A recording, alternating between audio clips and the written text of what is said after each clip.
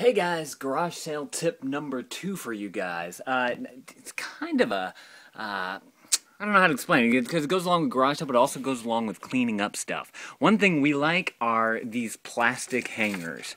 We just like them to hang our clothes on. But we also have a ton of wire hangers that we get from like the cleaners or whatever.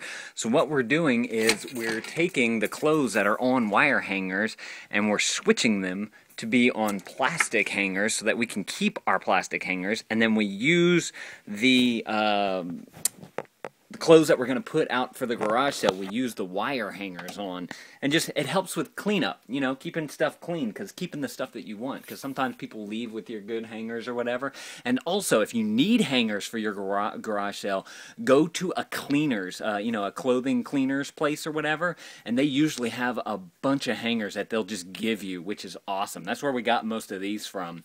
So a little tip for, and second thing about clothing whenever you're doing a garage sale, if you really don't want it, price it cheap. Like we're pricing there's nothing under $2. Nothing over $2 that we have right now. There may be a couple things, because I know we have a suit that we're going to sell, and we have a couple of like really nice shirts.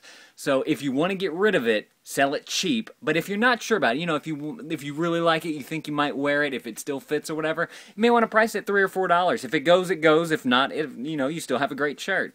So just some little tip for you there about clothing and hangers and whatnot.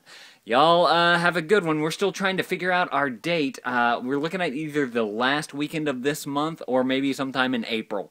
So I'll keep y'all posted, and hopefully we can get some more garage sale tips. If y'all want to watch, some other videos, some older garage sale videos and whatnot on The Funny Rats, youtube.com/TheFunnyrats, go there or type in The Funny Rats garage sale, and you can see some of our past garage sales and see how we organized everything, had everything set up, everything was priced, how much we made, and all that good stuff. So, all right, guys, I'll see y'all later. Subscribe if you want more garage sale tip videos.